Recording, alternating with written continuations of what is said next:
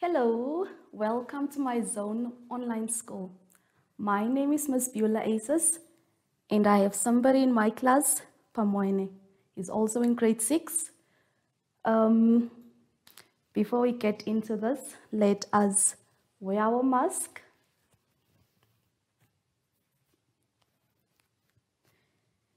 Sanitize our hands. Remember to rub it in properly between your fingers at the back of your hands. And make sure if there are other people around that you keep your 1 meter distance. Today's lesson is social health.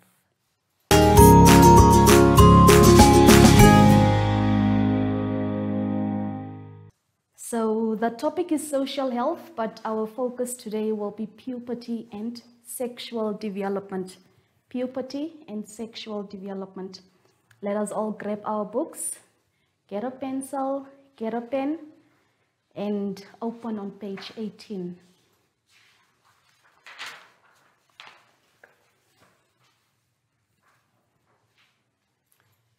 At the end of this lesson, you should all be able to discuss the physical changes that are taking place in boys and girls during puberty and the sexual responses that are taking place in boys and girls during puberty. You should be able to define sex and you should be able to define sexual intercourse. New terms we will be learning in this lesson. Only puberty is listed there, but there are so many other terms we will be learning. Orgasm, masturbation, wet dreams. Let us all turn to page 19.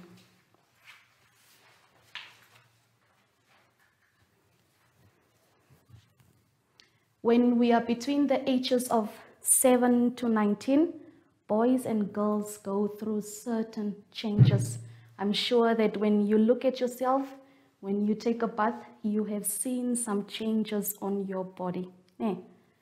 So we will first look at the changes taking place in boys and then the changes taking place in girls. Pamene will assist me by showing some of the changes that are taking place first in boys and then in girls.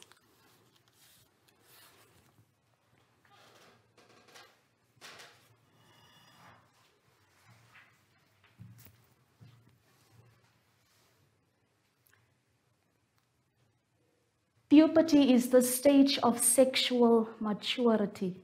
The stage of sexual maturity takes place from ages 7 to ages 19. Girls usually mature faster than the boys. So changes in the boys. First, you will see that boys will grow taller, the height changes. Another changes in boys is that there will be pubic hair. Pubic hair is the hair that grows under our armpits and hair that grows around our genitals. Pubic hair, hair growing under our armpits and hair growing around the genitals. Another change taking place in boys is that the body becomes muscular. You will start to see some muscles developing. Not all the boys will obviously develop muscles at the same time, but it's between 9 to 19, so your turn will come. Private parts enlarge in boys. You will see that your testicles and your penis grows bigger. So private parts enlarge. Some people are finding it funny, yes, but there is a change. If you look at yourself, you look at your little brother, you look at your older brother, you will notice those changes. Boys will start to produce sperm cells. In the previous lesson, when you learned the reproductive organs, you learned that sperm cells are produced in the testes. So boys will start to produce sperm cells. Shoulders broaden. For the boys, you will see that the shoulders are becoming a little bit flat and out, just to show that masculine shape. The voice deepens. Most of the boys in grade 8 still might have a squeaky voice, but your turn will come. Voice will deepen. And pimples appear. Not all the boys will get pimples. Some people's skin is different from the other. Some people get pimples in grade 6, others will only get pimples in grade 7. Some people might not even get pimples. So it differs from person to person. But pimples appearing is just an indication of puberty. Nothing much to worry about. Okay, we will now look at the changes that are taking place in girls. Ramoina, can you please hold this out? Thank you.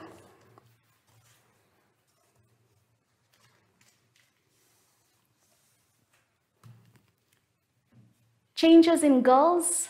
The very first one there shows pubic hair. From age 7 to age 19, girls can already grow pubic hair. Pubic hair under our armpits, pubic hair around your genitals. The breast will enlarge. They are already breast, but then they will just enlarge as your years go. You will see that your breasts are maturing. Some people, depending on your family, some people's breasts grow much faster. Other people's breasts take time to grow, but it is all part of puberty. Everyone's breast will mature. Girls start to produce egg cells. Egg cells are produced in the ovary. You also learned that in the previous lesson. Ovaries produce egg cells. So girls will start to produce egg cells. This is already an indication that the next thing is happening. Girls will start to get their menstruation.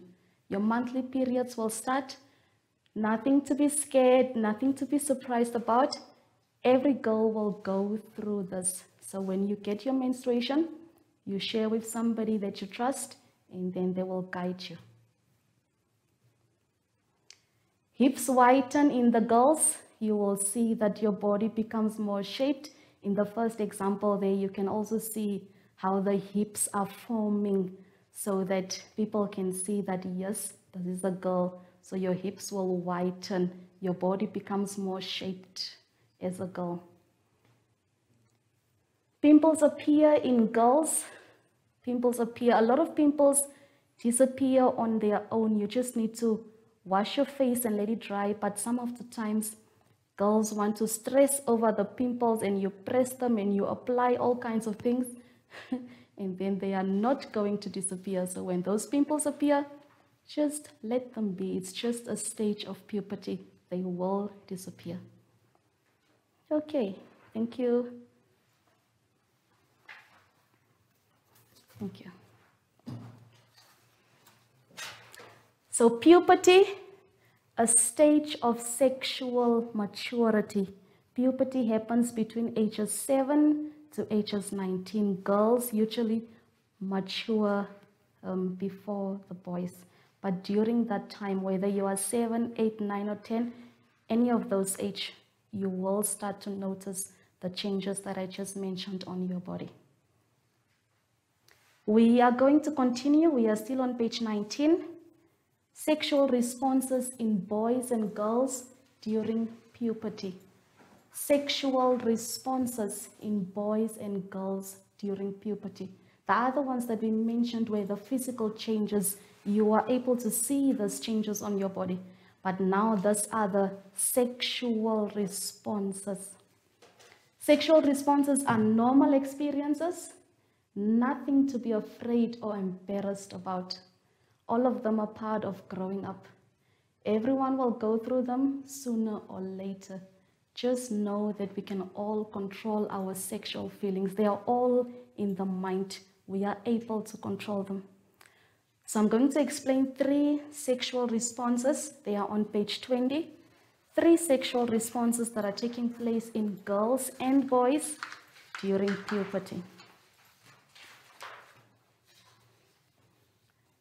The first sexual response is the feelings of attraction. Boys are attracted to girls, girls are attracted to boys. People are chasing each other around the whole day. For what reason, we don't know. But those are just indications that you are attracted to this person. Feelings of attraction. Another sexual response, masturbation. Masturbation is the self-stimulation of the genitals to achieve sexual arousal and pleasure. In simple words, it simply means touching yourself on your vagina or touching yourself on your penis. You are going to feel some kind of sexual desire while you touch yourself. That is masturbation. It's just part of a sexual response. You don't need to try it. You don't need to try it. You wait until you are 25. Another sexual response, wet dreams. Wet dreams, when a person orgasms involuntarily during their sleep. Experienced mostly in boys, then in girls. Wet dreams can be triggered by sexual thoughts. You are watching a sexual movie and you go sleep, then those wet dreams will be there, or you are watching naked pictures. So wet dreams can be avoided if you stick to your schoolwork, read only schoolwork. You will not have any issues with wet dreams because it is involuntary, yes, but you can control it. When we go through puberty, there is a lot that we need to do. One, if you have pubic hair, make sure that you cut your pubic hair. It's good that you want to show your friends that you have pubic hair, but if you do not shave your pubic hair, you are going to have some kind of smells under your armpits. There will be some kind of smells around your genitals. So shave. Use the right deodorants also. When girls start getting their menstruation, very much important, change your pad all the time so that it doesn't leak through on your dress or it doesn't become smelly. You need to be very, very feminine during this time when you have your menstruation. You can't be running around and jumping on the slides. You have to behave during this time. And also when you remove your pad, wrap it up in something and throw it away in the dustbins. Boys, when you have sexual feelings or feelings of attraction towards a girl, does not mean that you should be aggressive and force this person to want to like you. No. Just because you are attracted to the person doesn't mean they are also attracted. And sexual feelings can be controlled. Very much important to know that. Two very important terms that we need to know, as listed there at the bottom of the page, sex and sexual intercourse. People usually get confused between those two terms. Sex simply means your gender. When you complete forms, you will always see there that they write sex. Your sex is your gender. Are you male? Are you a boy? Are you a man? Male, man or boy? And female, are you a woman? Are you a girl? Female. So your sex is your gender. Then the other one is sexual intercourse. Sexual intercourse is the physical act between people involving the reproductive organs.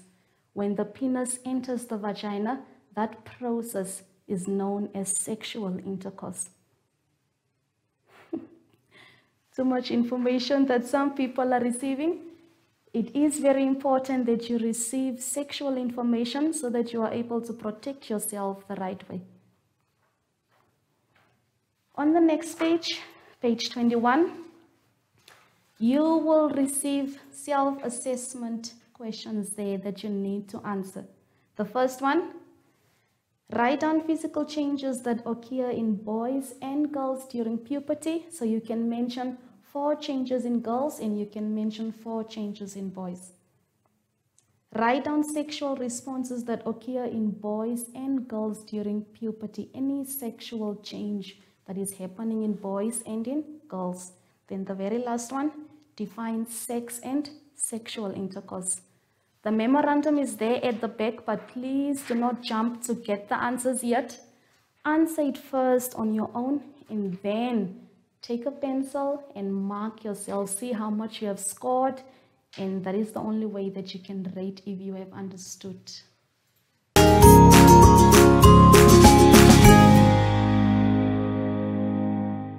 Okay, I so hope that you have enjoyed this lesson and that you have learned a lot about puberty and sexual development. I hope to see you in the next lesson. We will sanitize our hands once again every time that you do an activity, every time that you go out, before you eat, anything that you do, like the entire day, you have to sanitize, sanitize. Keep busy, stay home, stay safe. Thank you. Social distance, remember. Bye-bye.